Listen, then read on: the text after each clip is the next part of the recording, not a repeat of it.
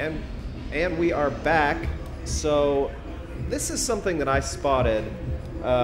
They found us, really. They found us. We were in Georgia, and they said there was a really cool robot somewhere in a basement somewhere. And I went over to this basement, and I found this thing sitting there, and it's amazing. So guys, introduce yourselves. Tell us who this little robot is. My name is Michael Gilniak. I'm Ian Campbell. And we're from Tovbot, and we've come up with a personal robot that uses the power of your smartphone to do many different things. So his name is Shimi. Shimi? Yep. Interesting. So what can he do? Dance. Well, he can dance, he can find music for you, he learns your tastes, so he'll recommend new music for you. He has really bad music taste. I have excellent music taste. So so this could play a lot of Barry Manilow. Oh, but like absolutely. Barry Manilow, like piano covers, not the actual Barry Manilow. You could find that for me. And Yeah, eventually he can find that for you. Anything that's on Spotify or any of the other music services, Shimi can find it. So we did a makers video on you guys, but explain exactly what was going on in the labs at Georgia Tech that basically brought this guy about, who the founders are and what you guys were working on. Yeah, sure. So the company was founded by Gil Weinberg, who's a professor at Georgia Tech, in the Center for Music Technology. Guy Hoffman is a professor at IDC in Israel, and Rob Amy and myself. And it really came out of research that was happening at Georgia Tech and IDC in this like advanced musical robots. And we saw people respond to these very expensive, very massive robots in a almost human way, a personal way. And the whole goal with Shimi was to try to capture that magic into something that you and I can buy. Mm-hmm. So that's the whole robot right there, right? This is it, yeah.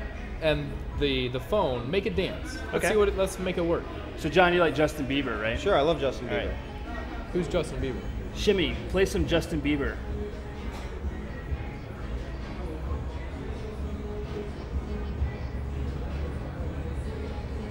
He's got to connect to the internet, and the internet's a little slow here at TechCrunch. Yeah, I can only imagine. There's a lot of gizmos. So the brains of Shimi are basically in the smartphone. You're not actually doing a lot of processing in the brains are in the smartphone and in the cloud services. So right now he's actually connecting to Google Talk, and he's actually trying to process my voice. Let me give it another shot. You guys were at Disrupt this year. Yeah, that's right. Yeah, we competed at Disrupt. One second. Shimi, do you have any Justin Bieber?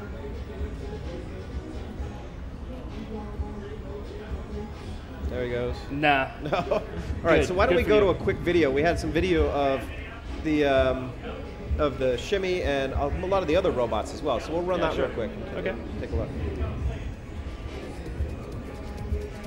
Well, since I was a kid, I've been fascinated with robotics, and really, who isn't? And when I met Gil and he told me about this project, I jumped at the chance of joining this world-class team of roboticists from MIT Media Lab, Georgia Tech, IDC.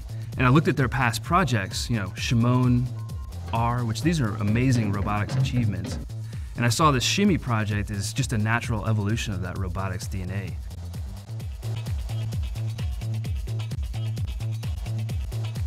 Our first robots were designed to listen to musicians, understand the music, then improvise and give accompaniment automatically.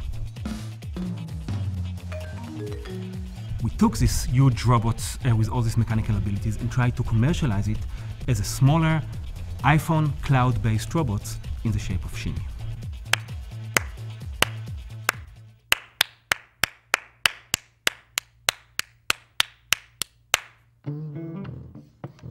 Shimi is a robotic speaker dock. It's a speaker dock for your iPhone or Android, and it doesn't just play your music, it actually listens to it and enjoys it as much as you do. We want to push the envelope and show the world that robots are not only repetitive mechanical machines, but actually intelligent, musical, expressive, and actually creative. Inside the robot, we're taking care of all the low-level control of the motion, but all of the personality and intelligence, really the heavy lifting, is being done on the smartphone end. Shimi, look at me. Do you have hot chocolate? Let's hear it.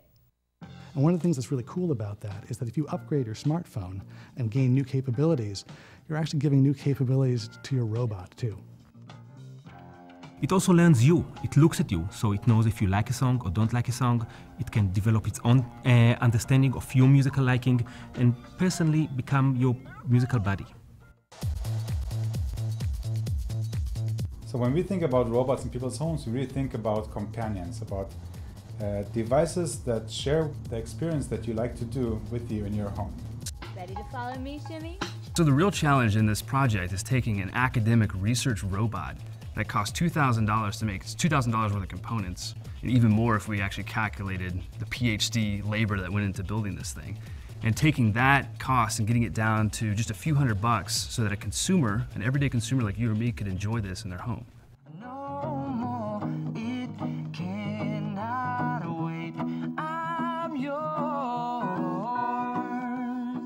So, Kickstarter community, if you want to kickstart the personal robotics revolution, why not back us right now?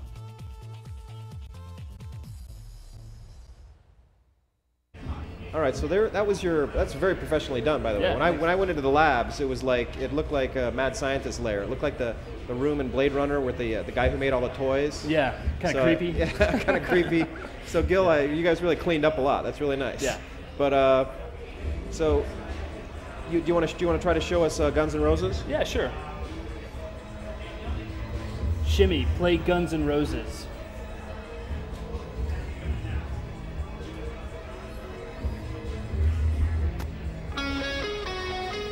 She does. Oh, there she goes. Is it a she? I think so. Shimi. It could be a he or a she. It's whatever you, Oh, I see. whatever you So when is identify this? with. Can I Transgender. buy this? Yeah, this is going to be on sale summer of 2013. So we're at CES trying to get those retail relationships to be able to market this thing in retail stores. How have you found CES this year? Oh, it's been amazing, but you know, it's only 8 hours into it, so you got a lot to go. So who is this for? I mean, you're gonna have to convince a lot of people to that they need a dock that can do crazy cool stuff. Yeah, it's for robotic enthusiasts, it's for music lovers, it's for gadget lovers, people that really want to give their smartphone some personality, kind of bring stuff off the screen and be able to sort of humanize So the it's the interaction. Aibo of Walkman. Yeah, that's right. What I found very interesting when we talked in Atlanta is that you guys are moving the brains of robots to the cloud. So rather than having a robot that's essentially a server, you're relying on the cloud to do everything, right? Right. And the idea is so that you can have a cheaper robot and just sort of exploit the power of technology and the power of computing that people already sort of possess and that's pervasive and ubiquitous in the world. So what's next for you guys? Well, this is an Android version. We're currently developing an iPhone 5 version as well, and we're moving into lots of new applications and new domains, things like video games, interactive learning with the robot, and domains beyond simple music and dancing and social interaction. We also want to make Shimi much more expressive and emotive as well. So you guys are tooling up for production. You're doing it in. You guys over there at the factories now trying to figure things out? Yeah, that's right. We're setting up our vendor base and getting this thing ready to launch. All right, very cool. That's what CES is all about. So you want to give one of these things away? Yeah, we do. So how can somebody win one of these things? It's not going to be right now.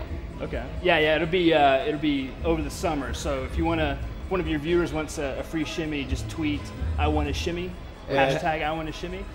It's going to be the tweet that you need to do is I want a Shimi, hashtag CES Crunch. There we go. And There Ellen it is And Ellen's watching the watching Twitter right feeds right now to and figure we're gonna out get- who's going to we're gonna- win one of these. We'll be able to announce the winners after. So thank you very much, guys. I really loved this thing when I first saw it, and I think you guys are really doing extremely well. I mean, you guys were on Disrupt, and it's come even further. So I mean, it's still dancing over there to Guns N' Roses. They'll go as long as you want them to. All right. Well, thanks for coming on. Yeah, Thank you. Thanks. So up next, we have a interview that I did this morning with the founder of Nest, the intelligent thermostat, one of the other cool products that we discovered here at TechCrunch. We're going to roll that, and we will see you back here with our giveaways. Including a Nest. We have a Nest to give away. We have a JBL dock of some sort, and a couple other G-Jaws, as they say. Stick around. Stick around.